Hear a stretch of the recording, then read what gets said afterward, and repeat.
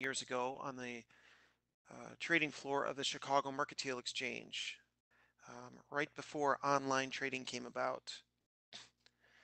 So all we're doing here is quantifying the market's real supply and demand. And we do that to be able to answer two questions.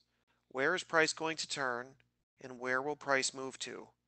To understand this both at a basic and deep level, let's answer those questions. So where do prices turn in any and all markets and for any and all financial purposes, right? Active day trading, weekly, income trading, swing trading, whatever you want to call it, and then longer term investing, longer term positions. So we apply this equally to all of those financial purposes. But where will prices turn? So if we back up and answer that, we know that prices turn at levels where supply and demand is out of balance, meaning you have many unfilled buy or sell orders at a price point. Okay? So if market prices are falling and they reach a level where demand exceeds supply, right? Once the last sell order is filled, you have demand, right? And all this competition to buy forces prices up. Prices then move higher and finally reach a level where supply exceeds demand. Once the last buy order is filled at that point, prices fall because of the competition to sell. That's this area down here on the screen and the area up here. So unfilled orders cause prices to turn. Therefore, filled orders answer question number 2. Filled orders facilitate price movement. So the lack of a supply and demand imbalance makes it very easy for prices to move. Okay. So if you look at the screen, okay, when prices fall to price levels where demand exceeds supply, the opportunity to buy is high probability, profit zones are large, right? Risk reward is ideal. And then same thing on the upside for supply. In the middle, we want to do nothing. Okay. Now, a lot of people say, well, that's equilibrium. Well, it's never equal. So I like to call it relative balance, right? There's no price point in a market where supply and demand is actually equal. Even though prices aren't moving, and maybe you look at your screen and the candles are just moving sideways, trading sideways, it's still an unbalanced equation behind the scenes. It just takes a certain period of time for that unbalanced equation to play out. Okay? Now here's the challenge for people that sit in front of their screens a lot and trade or try to trade or look to trade. Where does price spend most of its time? Look on the right side of the screen. Now don't hold me exactly to these percentages, but generally price spends the vast majority of its time in the middle, in this white space, in the no trade zone. Price spends very little time out at demand and out at supply. Now why is that? Because supply and demand are so out of balance there. Does that make sense? So our goal is to identify the picture that represents demand, supply, and this area in the middle. So we want to be able to recognize, right, those two things, supply and demand levels, and then the middle or the white space here. Does that make sense? Okay. All right. Another way to say it is, when developing the strategy, I used to handle big orders from banks and financial institutions, and the footprint of those orders in the market is very clear. It's crystal clear. People will say, oh, well, Goldman Sachs is never going to tell you where they're buying and selling. Well, they may not, but the market sure does. It's crystal clear if you know what you're looking for. So let's spend the rest of our time together today practicing this in the real markets uh, and map out some opportunities that some new opportunities coming up, and of course, opportunities that we've gone over in recent sessions, past sessions at FX Street. If you have any questions, um, after the session or what have you, there's my email address up in the corner, sam.seiden@tradingacademy.com. All right. All right. So let's pull up the markets here. There they are. Now, let's take a look at, and again, I can go over just about any market you want to look at. Why don't we start with the dollar? Okay. We'll make this an FX focus session, but of course, we can really look at any market. Now, I have many of these levels mapped out on the charts already that I do a lot of prep work. I deliver a morning session every day for our members at Online Trading Academy. And again, you can always email me if you have any questions on any of that type of stuff. So let's start with the dollar. We're going to use multiple time frame analysis. We're going to look at multiple time frames to answer two specific questions. Where is price going to turn and where is it going to move to? All right. There's no one or two time frames that will always answer those questions consistently for us. But by looking at, multiple time frames, we can do that. Let's start with the larger time frames here. And let's go over the weekly. So for those who have been in my sessions for a while, all right, we've had all these levels on the chart. I haven't changed anything at all since, last year. And all we've done is trade from demand at 95.50. Slowly, the market has been making its way up to the 99 area, or more specifically, 98.80. Yes, we will definitely go over some good supply and demand zones, right? The reason why we're starting with the dollar is because most of the FX markets that everyone trades, right, we need to know where the dollar is going first. If we can figure out where the dollar is going to turn and going to go, getting the other markets right is not that difficult. Okay, from here, let's go all the way down to not the daily chart, but well, we can. Let's do that. Whoops. Few levels we need to be aware of. So the 96.60, again, 96.60 is a key level for the dollar, and it's not that far below current price. If the dollar comes down to here, we expect it to move higher, meaning we expect the euro to move lower and other currencies against the dollar, right? And I don't just want to go over levels here, but I want to make sure that you really understand this. So take a look at this demand zone. Okay. Obviously, that represents this down here, correct? Right? Get that? But now take a look at this area up here, the no trade zone, or the area where we expect price to move quickly through. Okay. All of that is this. And again, after this, we'll speed up on going through markets. See all this? And I'll make that white just to make it even easier. This picture down here represents the picture of the footprints of big banks, financial institutions, the smart money buying. How do we know that? Because there was very little trading here. First of all, we have the pattern that we need. There's very little trading here and a strong rally away from that level. Why was there such little trading here? How come we didn't see a lot of trading here? It's okay, Philippe, and I'll explain why in a few minutes. How come so little trading here and price couldn't stay here and rallied away? Simply because there's too much competition to buy, right? And we see price attempted to come back here, couldn't. And I'm not saying this is the best demand zone ever. It's not the case at all, but it does qualify. Just the opposite question, why is it that price was able to spend so much time in this range over the past 2, 3 months? You had so much trading activity, so much wide and whippy trading activity in here. Why is that? Right? And the answer is because there was nothing to stop that from happening.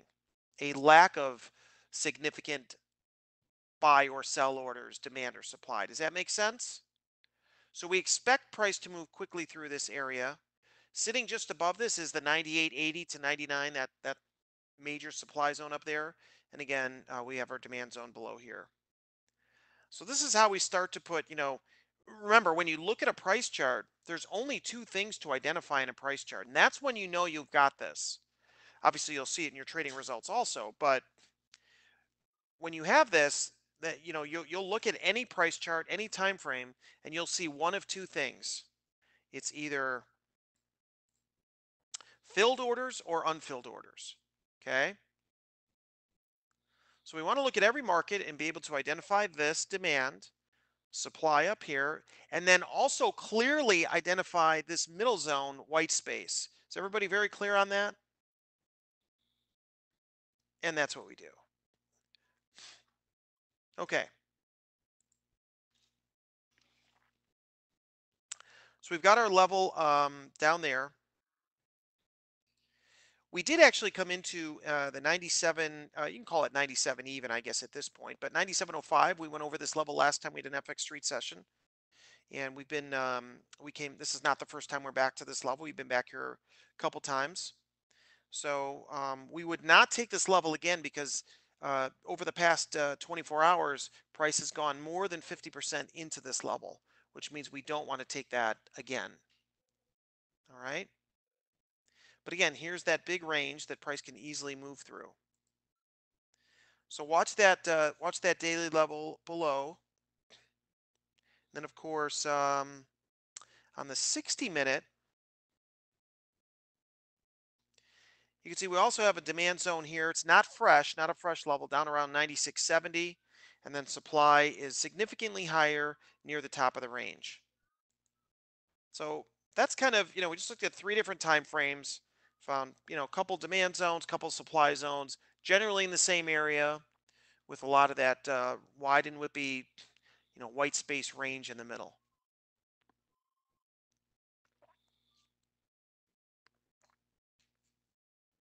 Let's move on. Now we can go to the euro. And I can go to the, I can go to the spot market and go to the futures. It's really up to you. I'm here for you folks. So wherever you want to go, not a problem. Let's start with here we want to see obviously opposing zones to what we just looked at in the dollar. And if we go right to our 4-hour chart, well, first of all, larger time frame. These are the levels that we've been dealing with in a big time frame. There's a much larger time frame chart of the euro.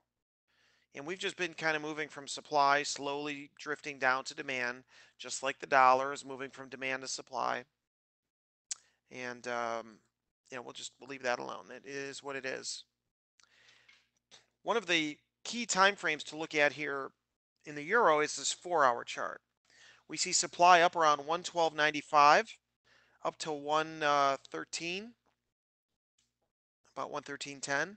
And then down below, 111.35 down to about 111.24. Okay.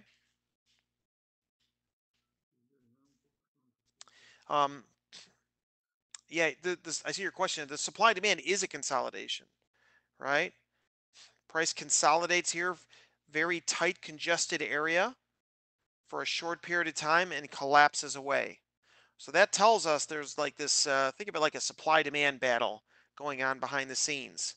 And it's over fairly quickly, right? Because the supply side is so much greater than the demand side, and then price collapses. Now, how can we be confident that there's still supply left up here at this point? Well, again, I've been using and sharing this strategy for well, it's been like 20 years now. But think of the logic first. Okay, think of how the smart money, banks, financial institutions, and even individuals. How does the smart money? What actions and thoughts does a smart money take? In other words, if someone who is selling a significant amount of uh, euros up here at 112.95 and then price starts to fall, are they going to say, oh, we'll just sell at a lower price? Do they move their order? No, not usually. Maybe occasionally a little bit. I hardly ever see it. In all my days on the trading floor, I don't remember seeing that much at all. So the chart is just a reflection of where those orders are. So we can take a look, Victor, at the Aussie dollar. We can look next if you want. Keep in mind on the 15-minute chart, we do have some demand down in the 112.17 area. Okay, and two levels on top of each other. They go down to one, um, right, about 111.20. I'm sorry, um, about 112. Okay, so about 112.18, it down to 112. All right, so watch that level if you're an active short-term trader in the euro.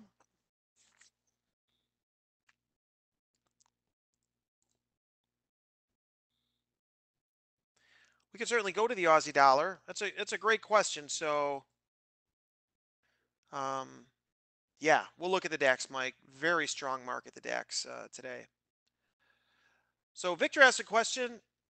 RBA cut the interest. Aussie should be going down. Why is it still going up? So that is a question that tons of people ask in different markets for different news-related reasons. And the answer, before we look at the chart, is because that's the supply-demand equation there. Okay, and the news just speeds up what was going to happen anyway. So if you look at the Aussie chart, and we're on the spot Aussie here, let's go over some levels. Okay, we have right here. Oops. Price came down to our 60-minute demand zone. If you're in my sessions in the morning, you may actually be in this trade. And there's plenty of room to rally. In other words, there's no significant supply to stop that until really until we get up to this level right here. So let me change this to a weekly chart. There it is. Not a whole lot of, I mean, there are some other little supply zones before that, but nothing significant.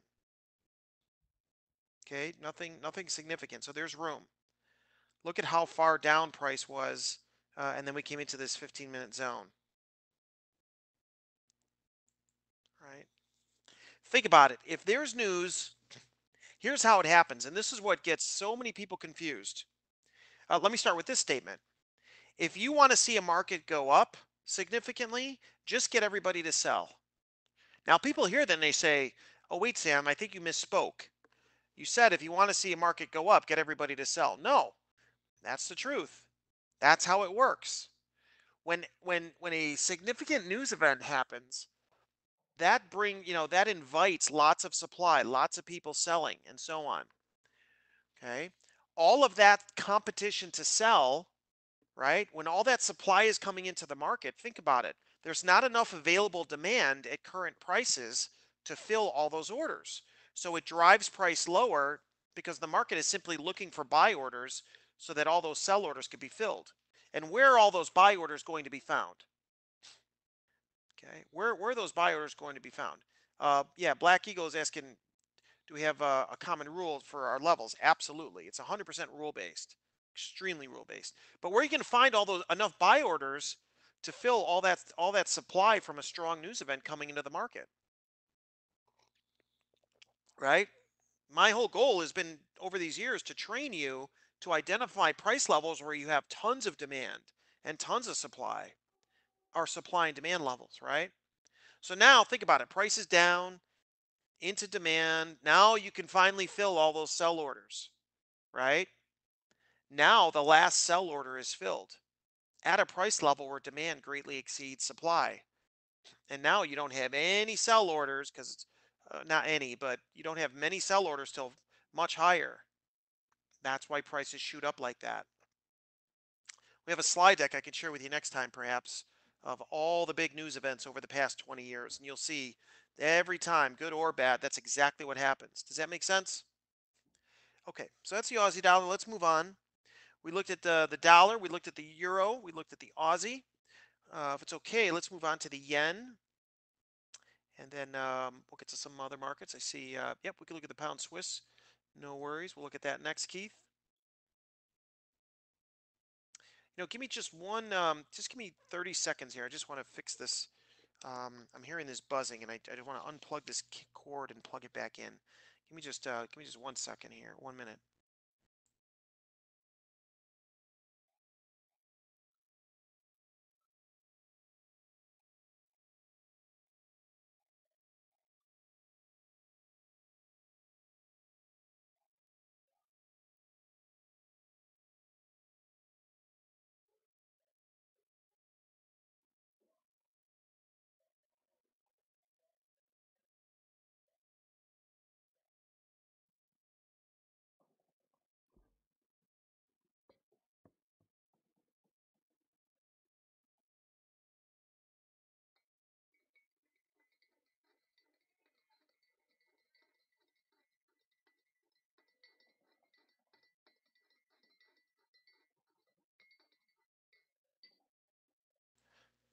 There we go. That should be better.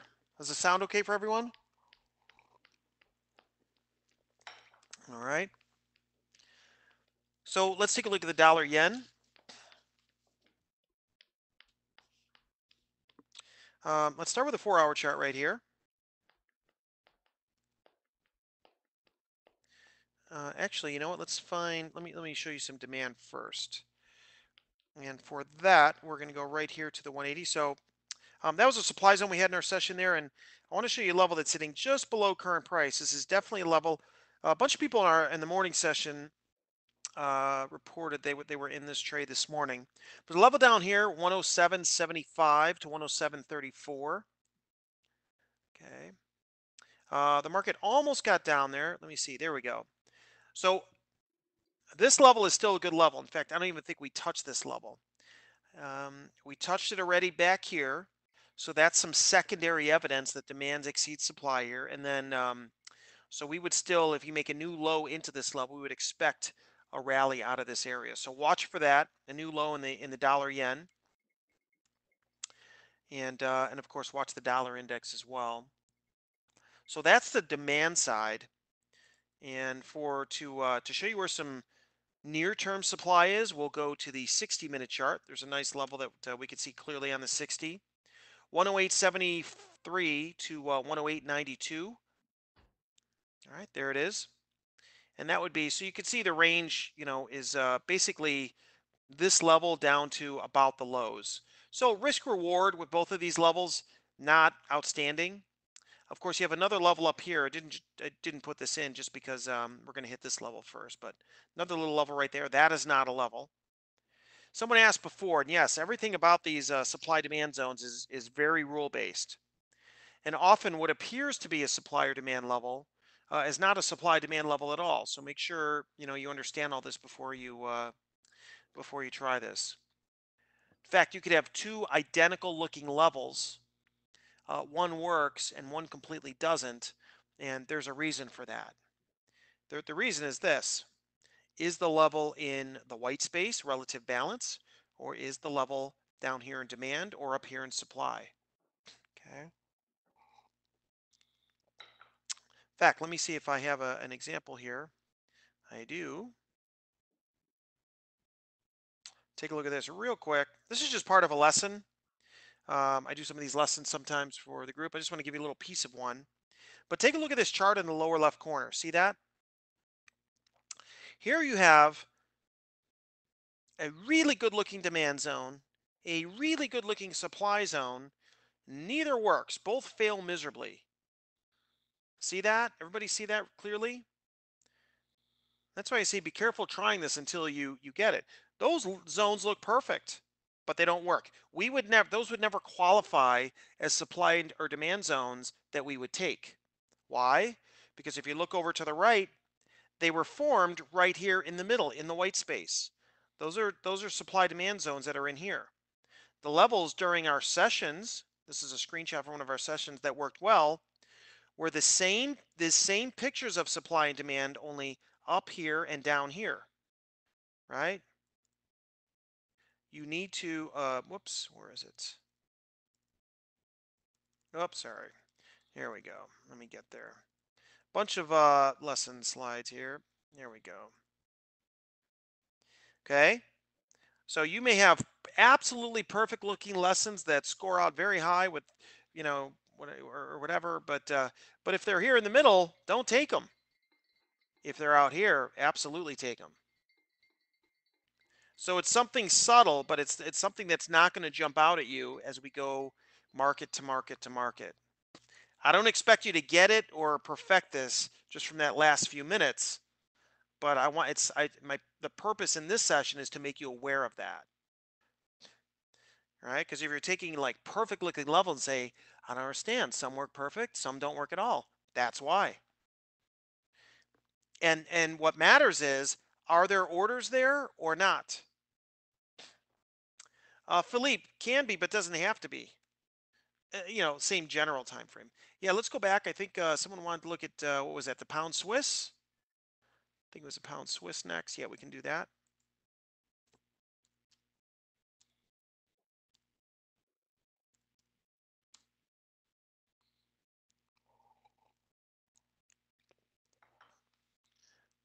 All right. So I don't think there's going to be any levels on our charts here. So let's take a look. So we'll start generally with the bigger time frames, and what the daily chart is telling us is, look, it's not giving us a ton of information. We're going to go down to smaller time frames, but we generally have some supply sitting up here that we'll dive into. We don't see any demand in here, but we're going to go look for it. So let's go do that.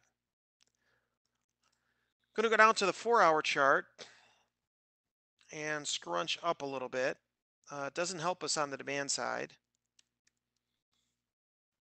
On the supply side, we start to see some supply up there, but I want to take another look at that. So I'm going to explode that up by looking at on the 180-minute chart. Okay. And what jumps out at us is this little level sitting right here.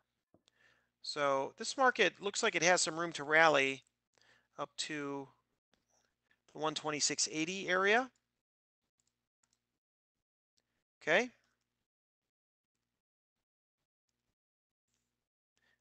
There it is. So that's 126.80. And then on the demand side, yeah, not a whole lot. We'd have to go down. Let's go down one more time frame. What I'll do is I'll put a horizontal line across the bottom here. Then we're going to scroll back until we hit that line. And there it is. Okay. So these two things are not demand. So the next time down, we'd expect prices to go lower. Um, it looks like here's the area right here. Okay. On the demand side, this is really all we have to work with.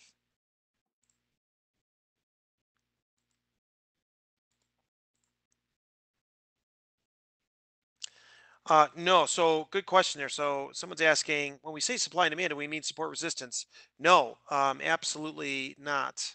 Um, so back in the late 90s, mid to late 90s, when I was developing the strategy, I never learned about conventional support and resistance, like trends and support resistance and all the patterns and pictures and indicators and oscillators. But once I did, I had already, you know, developed my own strategy, right? Supply and demand. And and then all of a sudden I hear about this stuff called support and resistance. And I start to look at it, and it didn't make any sense to me because there's some major flaws with it. I can go over a couple of them here if you want, just so you can understand. But no, when I say supply and demand, I'm not at all talking about support resistance. Two very different things. So let me give you one example of why it's such a flawed way of thinking. So to draw a support line, a line of support, right, based on the conventional technical analysis rules, how many points do you need to draw that line? Like, what's the rule for support? How many points do you need on a chart?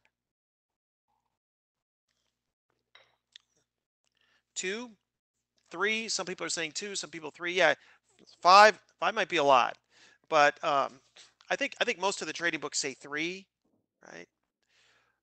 Right. So think of this. So answer these questions with me. So now you have price coming down to a price point 3 times. And now the rule is you're supposed to draw a line and extend it to the right, correct? What are you supposed to do the next time price comes back to that line according to the rules? What are you supposed to do? Yeah, you're supposed to buy. That's in every trading book ever written. But let me ask you this. What's happening every time price comes down to that price point?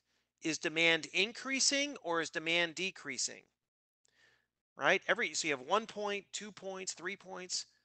What's happening to the demand? Exactly.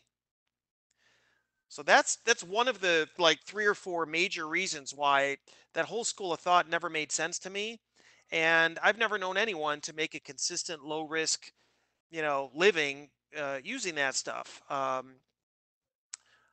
Okay, exactly. So in other words, what that what those rules are really telling you is don't take the high probability trade, wait till it's low probability and then buy. Does that make sense? I mean, doesn't that sound crazy? All right. And again, I trust me, I'm no smarter than anybody else. I'm sure I'm not the smartest one in our group here. Okay. But what I'm telling you is my big benefit in all this is that I started out learning this the right way. I didn't know there was a whole, I'd never heard of technical analysis when I learned all of this. And I didn't really have people teaching me. I just, I just had a, I started with a summer job on the floor of the Chicago Mercantile Exchange, facilitating order flow for big banks and financial institutions. So you know what I did? I just watched. And I was like a little kid. I was like a sponge. I didn't know that stuff. I didn't understand it. I didn't know what was going on. I wasn't like in economics. I was like 20 years old, 19 years old. You know what I mean? 21. What did I know? So I just said, okay, I've got all these massive buy and sell orders in front of me. It's my job to facilitate them. Oh, guess what? Every time price in whatever market comes down to this big stack of buy orders I have, it stops falling and turns higher. Every time price comes up to this giant stack of sell orders I have, it stops rallying and turns lower. Not sometimes, every time. So I said, oh, okay, this is just supply and demand. Now, when this thing called online trading came about and you could look at price charts at home, what I did was I said, okay, now I just need to train my eye to see what those orders look like on a price chart. Period. Nothing else. To answer 2 questions and 2 questions only. Where's price going to turn and where's it going to go? That's how my brain was developed in this. And then all of a sudden, years later, I hear about, you know, all these chart patterns and head and shoulders and all these other goofy things and indicators and oscillators and support resistance and trends. And I'll never forget if, I don't know if the story's helping you at all, but the first time I actually did learn it, a friend of mine said, "Hey, he said I think the Nasdaq's going up tomorrow." I said, "Oh, why do you think that?" He said, and he started saying, "Well, MACD this and Fibonacci that." I'm like, and I told my buddy Mark, I'm like, I don't know what you're talking about. And he said, MACD. I'm like, I don't know what MACD is. So he says, technical analysis indicators. I'm like, I don't know what that is. So a couple days later, he walks me through this book, this big book, and it's got all the chart patterns and indicators and all this stuff. And I remember flipping through it, him starting to explain it, and I was kind of it was shocking to me, and I was kind of like, well, obviously, Mark, who would do this? This is opposite of what we do on the trading floor. I'm like, this is like a recipe to lose money. And and he says, Sam, this is what everybody does. And that's when a big light bulb went off for me. I said, oh, it's helping me understand why so many people lose money and so few people make money, right? Does that make sense? If you talk about the chart patterns, how many people like the chart patterns? Indicator like the chart patterns like name your favorite chart pattern by the way. Anybody have a favorite chart pattern? Head and Shoulders, or what are some of the others? Double tops. What are some of the, anybody have any favorite chart patterns? Yeah, we'll get back to the charts in just a second. And I think the reason, this, I mean, I'm at this whole conversation started with one of your questions, but the reason why I'm elaborating on it is because if the 5 minutes it's taking me to say this can save you years of time and thousands of dollars of losses, it's worth it, right? So answer me this, whether it's like Head and Shoulders or uh, those W's or double tops, double bottoms, any of the cup and handles, try all those things. What do they all have in common? Someone answer that. Wedges, what do they all have in common? There's a major flaw. There's a reason why no one in the world makes money with those consistently. Why? What's the problem? How do you make money buying and selling? No, I don't think banks target them. I think banks laugh at them. But how do you make money buying and selling anything in life? Anything. Someone just give me like the kindergarten answer. How do you make money buying and selling anything in life? Buy low, sell high. Exactly, John. What do all those chart patterns have in common? Where's the entry? Where do you buy and sell? Think about it. Every single one of them. Not in the middle. You buy high and sell higher. Yes. Or you sell low and buy lower. That Head and Shoulders pattern, you don't sell anywhere near the top. You actually sell at the bottom. Does everybody understand that? And that stuff is like the Bible of still today of how people are learn to trade. Banks don't need to manipulate anybody. They've got plenty of money. Look, when I was on the trading floor, one of the things I was excited about, I said, "Ooh, I'm fine. I'm gonna be one of the few people on the world that finally learns like the secret of how big banks make so much money." Okay, I'm gonna learn the big secret. Guess what? I learned it pretty quick, and it's not a big secret at all. What banks and financial institutions understand that the rest of the world doesn't is that how you make money buying and selling anything in life is exactly how you make money buying and selling in the financial markets. Okay. There's your pound yen, Aldo. We'll look at it next. Okay. How you make money buying and selling anything in life is exactly how you make money buying and selling in the financial markets. The smart money understands that, and that is their strategy. Everybody else does the opposite. Okay. All right. Does that make sense? Okay. Look, if you're trained to buy high and sell low, trading is very hard. It's probably one of the hardest things you're going to take on. Okay, um, it's like right.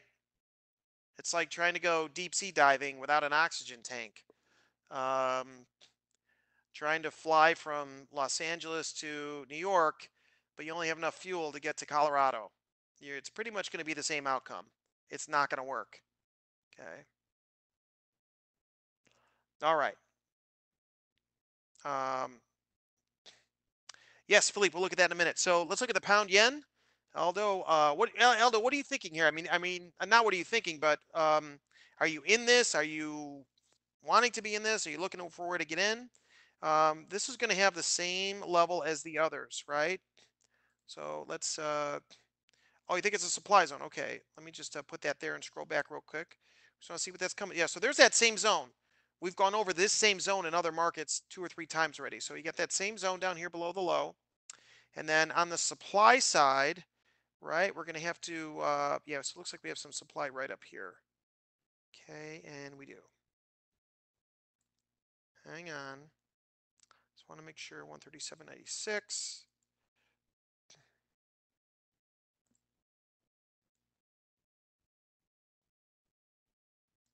Okay, so let's do it here.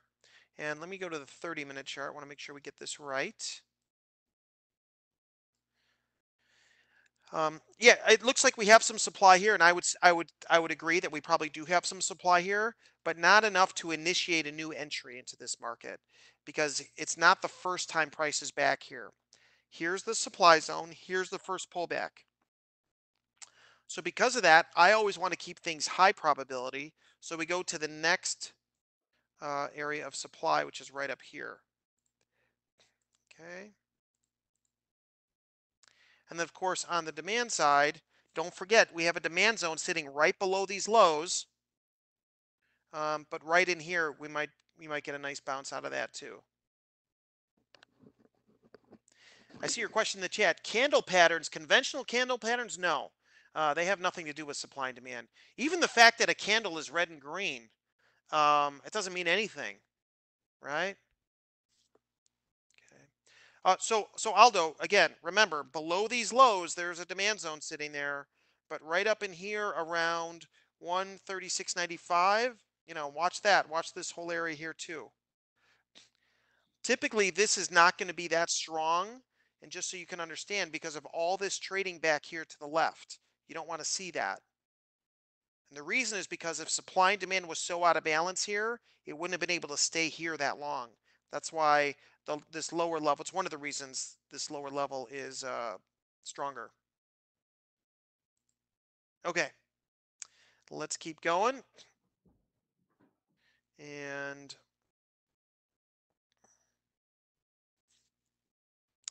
yes, the equity index markets are. So I want to share something with you here. Let me do this real quick, just so you can understand, because I see some questions about the equity index markets. So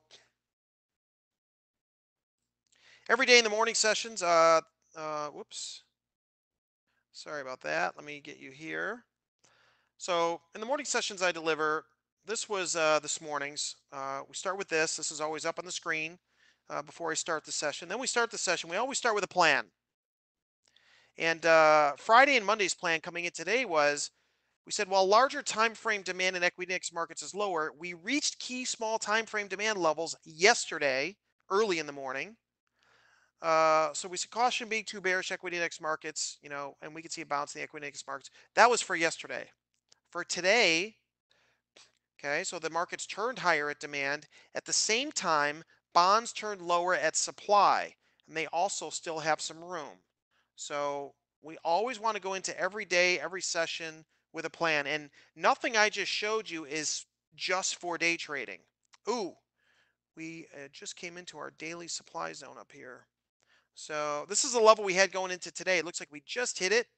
I didn't think it happened that fast. But anyway, we did come back up here and hit our supply zone. So just if you're trading the equity index markets, markets like that, um, the meat of the level is actually a little bit higher, but we did just come into that.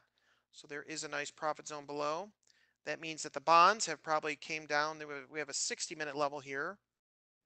And my guess is they came down and hit that. Nope, they haven't yet. Okay. So watch, if the bonds get down to here and rally, that can very easily turn the equity index markets lower. So you kind of want to match those things up. Just like we match up FX markets with the dollar, we look for a couple correlations with the equity index markets always. The DAX has been the strongest of the equity index markets. And so we were able to catch that just the other day from our demand zone here. People in the morning session took that. And I want to share with you where the supply is. So still a little bit higher. So supply, now there's other supply, but the significant supply zone starts around 1237. See that? Okay, 1237 up there. All right. On that note, we are over the time that usually we usually spend going over this stuff. Went about 5 minutes over, but hopefully that was helpful. You have my email address right here if you need it, sam.seiden@tradingacademy.com. Always here to help if you need it. And FX Street is here also. So you can find some recordings there. You can also email me. You can visit tradingacademy.com. And yeah, So again, we try to pack it all in as much as we can in the 45 minutes we have together. We have another session coming up at the end of the month where we'll take this stuff deeper and continue to practice what we preach. Have a great day, everyone. Great to see you, and we'll see you next time.